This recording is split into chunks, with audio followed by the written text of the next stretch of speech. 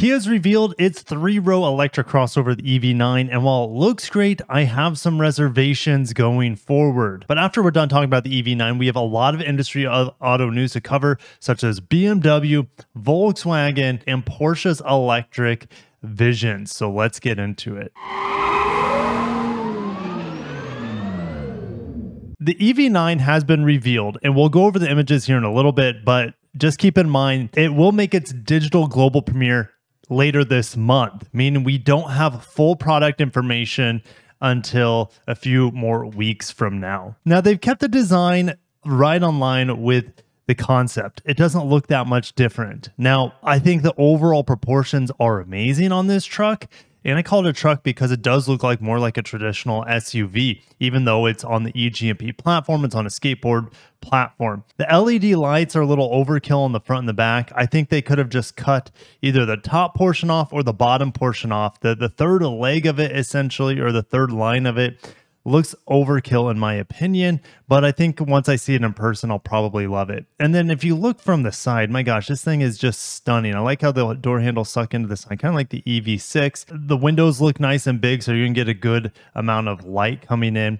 It looks like an old school body on frame SUV, and here we are on the lights on the back. I think they could just do without this portion in the middle. I mean, it looks a little bit circuit boardy, a little futuristic, but honestly, it looks still a little bit overkill in my opinion. But maybe I'm just giving it too much of a hard time here. But in the front, you can see these air dams that close off at the bottom here to make it a little bit more slippery at highway speeds. And the interior, you're not going to mistake for anything other than a Hyundai or Kia product, because this is how they do the screens. They have a 12-inch screen typically on this side and a 12-inch screen over here. But check this out. It looks like they put an additional screen in the middle here, maybe a 6-inch screen that gives the illusion that there is a full, I don't know, 30-inch screen that goes across here. Maybe there is, but honestly, just looking at it from here, it looks like they have an additional screen here in the middle. Climate control is very limited here, and it looks like you just have maybe temperature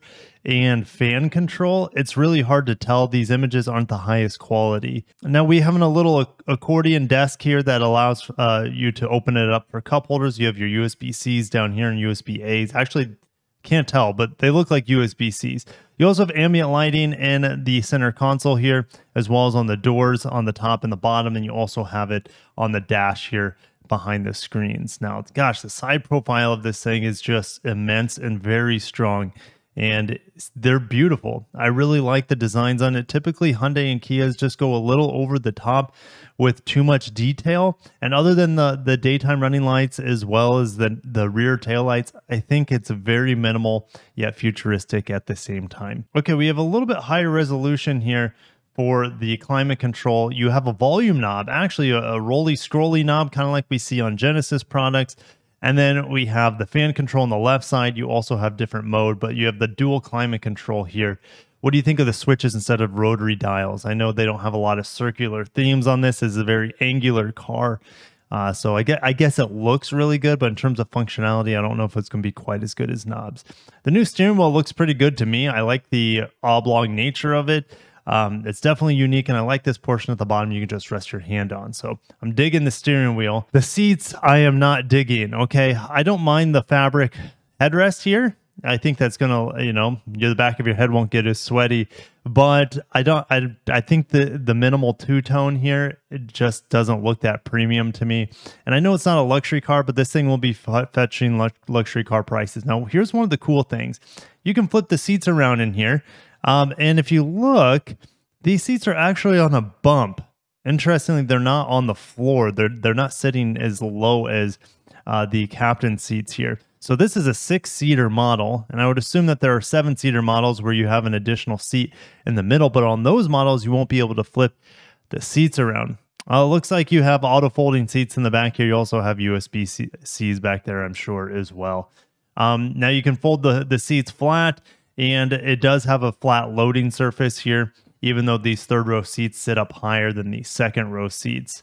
Another great thing about the EV9, and Here we're expecting it to start production in 2024. If you were wondering, I don't think it's going to happen here in 2023. If it does, it might come from Korea. But if it does come from Korea, you're not going to get the EV tax credit. So it's probably worth waiting for the American-built EV9 that should start production in 2024. But the rumor mill is suggesting this thing is going to be expensive and it could be lacking on range. So what happened is that Kia sent out a customer survey and Car and Driver got their hands on it. Now, we have some price figures here. We also have range and powertrain figures as well. It's supposed to start in rear-wheel drive at $56,000, at least according to this survey, with the highest trim eclipsing $73,000. And at that point, I would just be spending that money on a Volvo EX90 or probably a Rivian. The range could start as low as 220 miles and top out at 290 miles, but the 290 miles is limited to the single motor option. And let's hope these rumors aren't true. I don't think this vehicle will sell well at $73,000.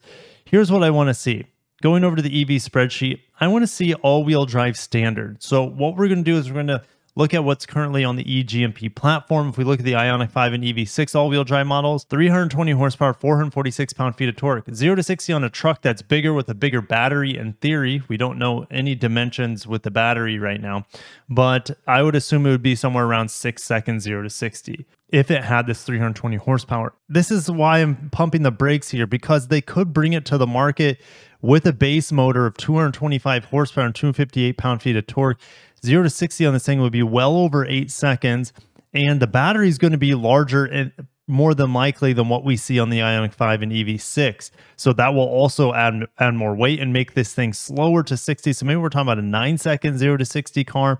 And I would expect it to start at like $49,000 in rear-wheel drive. That's a lot of money. And in fact, gosh, just get a Telluride at that point or a Palisade 3-row crossover, and you're not going to be ever worried about range anxiety. And if we go back to the range here, if you get all-wheel drive, it goes down to 260 miles. Here's the thing, if you're a soccer mom, you don't want to have to worry about range. I know most of the time you're driving around town, but if you have kids in like a traveling team, I don't know, baseball or soccer squad, you're not going to want an electric car. It's going to be a headache to plan out your trips and worry about range, when really the things you want to worry about when you're a soccer mom or soccer dad is just the kids. And also realistically in the wintertime, that range will drop to maybe a little over 200. And then if you think about, hey, I need to charge when the battery gets to about 15 to 20%, your range isn't 2,200 miles in the winter. It drops below that even more. So I want this to be the base setup. I want it to be at $50,000. And I want there to be a performance model as well, maybe around 365 horsepower and 516 pound-feet of torque, and a large battery pack. I'd love to see a 90 plus kilowatt hour battery pack so we can get that 300 miles of range. I don't want to see this thing get more expensive than about $70,000. So I think $50,000 to $70,000 where it needs to be, but even then it's still pretty expensive. Assuming you can get a Telluride at MSRP, it comes in at $35,000, a little over, maybe upper 30s when you add in destination and whatnot. So it's going to be a stretch, I think, for a lot of families. Even though it looks amazing, it's going to drive great, I'm pretty sure, because all the other eGMP platform vehicles I've driven are pretty darn good. I just don't know if people who fall in love with the design would actually fall in love with the everyday use and long range usage for a people mover. All right, we got to switch gears here. BMW is cautious on 2023 because of the impending recession, and EV targets are expecting ahead of schedule. So they're planning to be 50% fully electric by 2030, but they're saying they could do that well before then. And they're also planning on to bring in a hydrogen car to the mix in the second half of the decade. And their profit margins this year are expected to be even higher,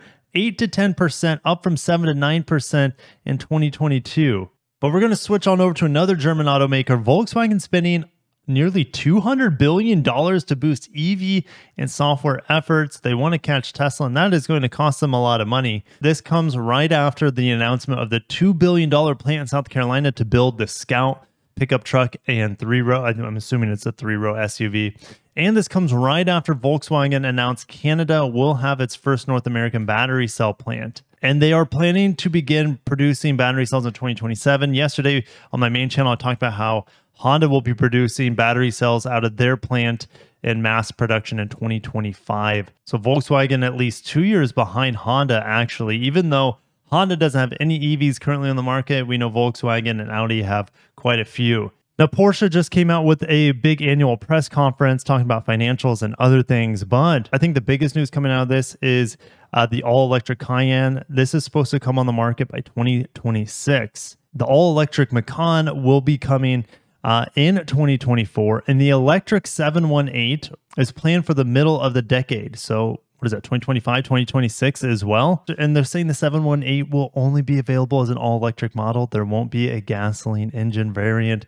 That's crazy. And it will also be followed by an all-electric Cayenne. I think all-electric actually makes sense for the 718. People might take it to the track, but if they do, they could put it on a trailer to do that. And also, people are driving the convertibles not across the country 99% of the time, so it's not very practical for that. So also, they're small little coupes or whatever. You can get a coupe or a convertible. They're mostly driven around town, so making it all electric does make a lot of sense to me. And then after the electric 718, we'll have the all-electric Cayenne. And with all these electric vehicles coming to the market for them, they're hoping to deliver 80% of its new vehicles as electric models by 2030. Now, Porsche isn't stopping there. Like Kia, they are coming out with a 3-row electric SUV, and it's going to be on the new SSP Sport platform with the X7, GLS, and many other luxury 3-row crossovers on the market. Porsche's swinging for the fences with a fully electric 3-row crossover. I guess the EX90 would be one of the first vehicles that comes to mind from Volvo. This will be the biggest Porsche ever,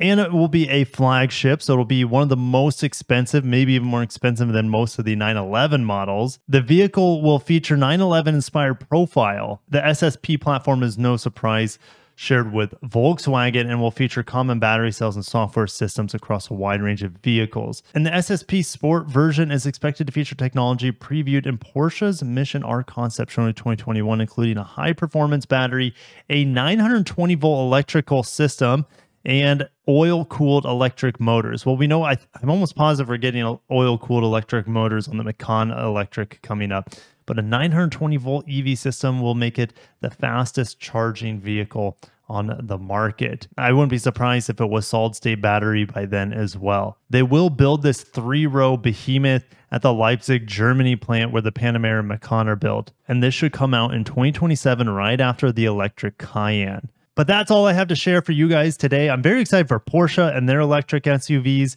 But let me know what you think about Kia's EV9. Do you love the looks of it? I'm pretty much sold on the looks, but I can't wait later this month to share the rest of the details because that's going to make or break the vehicle. Thank you guys for watching. I'll catch you in the next one. Make sure you subscribe to Kirky Cars. And if you made it this far as well, smash the like button. Have a great day and peace.